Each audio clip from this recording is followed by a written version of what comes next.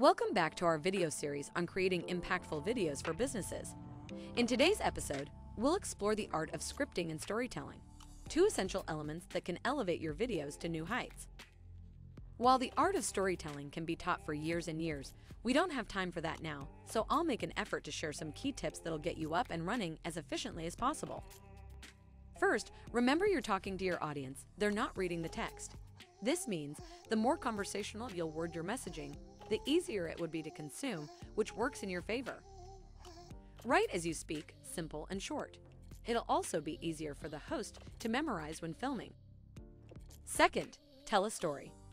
Set the tone with the background intro. Then explore the core message of the video, the body. Finish up with a conclusion, the lesson the audience needs to know after watching your video. Don't forget a call to action, otherwise you're missing out on a golden opportunity to convert your audience. Third, consider the weight you put in every section. You don't want to have a 2-minute intro for a 3-minute video.